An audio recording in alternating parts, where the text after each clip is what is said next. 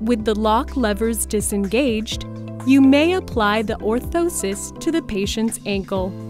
Line up the tension springs with the medial and lateral malleoli. Palpation may be required to properly position the tension springs. Align the proximal struts with the long bones of the calf, both medially and laterally. Position the ball of the foot on the midpoint of the foot cradle. Then secure the heel cradle straps to maintain proper foot position.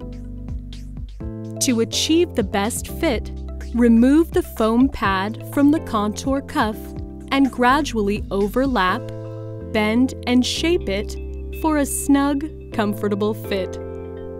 Then re-secure the foam pad. When the device is secure, check for any neurological or vascular changes. The patient should not experience any numbness or tingling while wearing the orthosis. Depending on the patient's anatomy and condition, additional ankle adjustments may be required. Position the proximal strut so the contour cuff does not restrict knee motion. If you do need to adjust the strut adjustment, depress the leaf pin and lengthen or shorten the strut as needed. Note that extending the strut length beyond the last adjustment hole may cause the leaf pin to fall out of the strut.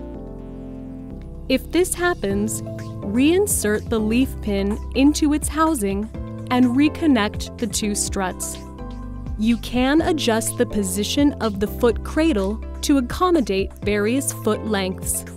The ball of the patient's foot should rest on the midpoint of the foot cradle. Depress the leaf pins on the distal struts to lengthen or shorten the foot cradle. The foam pads, foot cradle, and heel cradle must not impede ankle dorsiflexion movement.